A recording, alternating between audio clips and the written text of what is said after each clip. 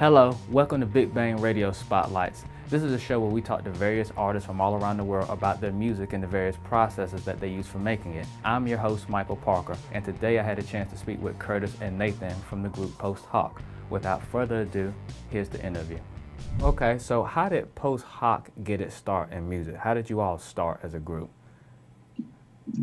How did you take that away, Nate?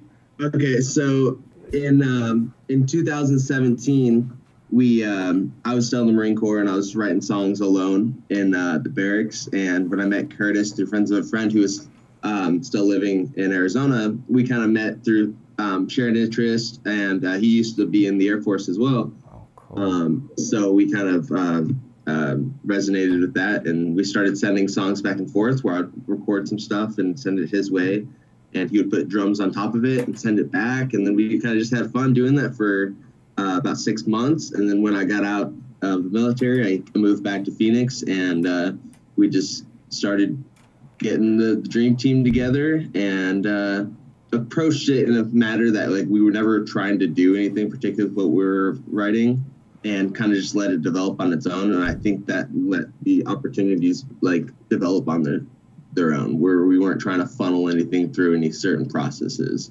which gave it an opportunity to flourish on its own, I guess. So it's safe to say that this group started with the two of you. That's pretty much what you're saying, like YouTube, in a way, it kind of started.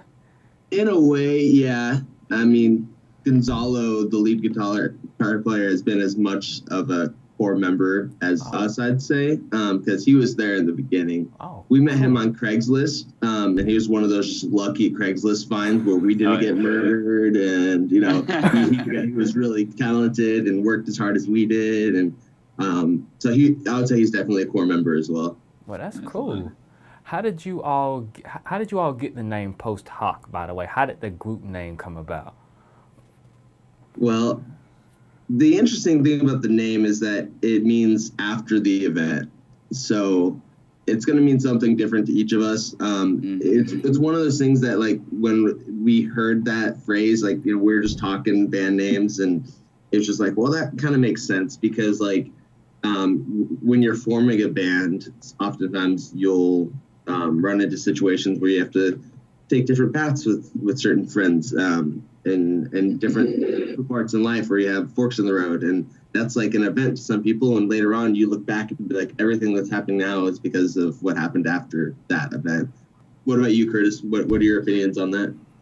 Yeah, I mean, I wasn't in a band for over 10 years, I believe. And I had it in my mind that the next project I was going to join was going to be something that I connected with, that I knew I loved the music. And when Nate and I started writing music, and he sent me this whole barrage of songs, I think it was like 20 plus songs on Google Drive. I'm like, there's something going on here. And for me, it was very much, I'm in my 30s now. It was a mental shift of, I want to get back in this band thing, and I want to make this something legit and go all out on it, basically. I think Curtis and I were in the same frame of mind, in that we were both just like, you know what, let's just do this. Let's stop talking about it in your life, because like there's so many things that you see and you think, oh, I don't have enough talent to do that. I could never do that well. But then you realize like it just comes down to doing it. Yep. And everything else falls into place if you just keep doing it. You're right. Put in the work. You're right. It's about knowing your self-worth, willing to put in the time and effort, because if you want to reach your goal, you gentlemen have already figured that out. You know that by your service in the military, that hard work pays off. Pardon my language, it can be but it's worth it. Can you please tell me about what it was like for your first performance as a band? And what did you guys take from that experience? How did it help you all? Like what was that like? Our first show was at a bar in Tempe over here called the Yucca Tap Room. Oh. And the Yucca Tap Room is actually like a cornerstone of the local music scene here in like the Phoenix, Tempe area. It's one of those places that they'll play anybody, but it's also a bar, and it's like really loud. It's not meant for live sound, but they do it anyway. It's like a big punk rock venue. Yeah. Cool. And it has kind of like, you know, a built-in little group of people there. And it was bad. I mean, I mean, that's the thing you learn too, is it's like, it's always stepping stones. And like, what I think for me personally, what I learned, that was my first live performance. This is my first band. So that was my first show, first time playing in front of people. And I don't remember much of it because I think I just like blacked out and just did it. But then at the end, you know, you learn a lot about how you need to simplify things in a live performance to be able to bring out the really human things that people like to see in live performances. People like to see those things that aren't exactly perfect, but are uniquely human and passionate. Whereas I went into it originally thinking that I needed to make it this complicated arrangement, constantly moving pedals and switching dials and this and that. And then over time, after playing more and more shows, I started realizing, you know, just dumb it down a bit and allow yourself to make those mistakes, and with it having a simpler format. Cool. Yeah, and I think it kind of created the chemistry component, because I think to a good live performance, the band members have to just click. There has to be that natural chemistry there. Because in a setting like that, where, I mean, being on the drums, I couldn't hear a single thing.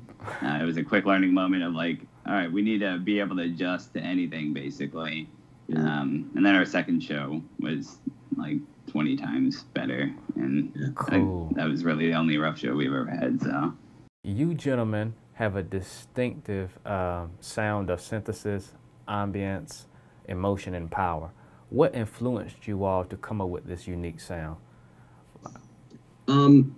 You know, that's a really good question, and it's also one that like it really came to chance in that when we brought everyone together, everyone had very distinctive influences, and because we weren't trying to create anything in particular, we weren't starting this thing and saying, okay, we're creating an alt rock, progressive rock band that's gonna be sounding like this.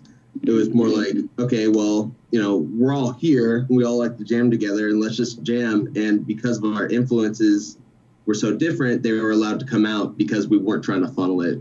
Gonzalo, the lead guitar player, he came up in the school of thought of the hard rock in the 80s and 90s, influenced by, you know, the big rock bands like Metallica, Guns N' Roses, those sort of things, a lot of pyrotechnics. I came up with more on the indie side of things, like Death Cab for Cutie, the Decemberists. So we have like all these different perspectives on it. And so when we allowed everyone to kind of just be themselves, it just developed into its own thing, which I'm very proud of, because I mean, how many times do you hear bands that just like, it's like, okay, you know, good on you. Like, I like original stuff that's like actually genuinely original, that you're not trying to be anything in particular. So I think with us allowing, or like going from that perspective, it allowed us to become who we are, you know, uniquely. Okay. Curtis, do you have anything that you would like to add to that? Yeah, I mean, I think the biggest thing with us is, you know, like Nate said, I think if you look at us on paper with how different our influences are, it really shouldn't work. And, you know, in the first couple months, I think we were all kind of holding on to our influences.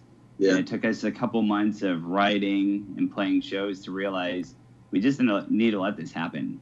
So we started to take more of an open mind approach. And, you know, it could be anyone that comes in with a good riff, a good, you know, drum lick, something on those lines, and we just build from there.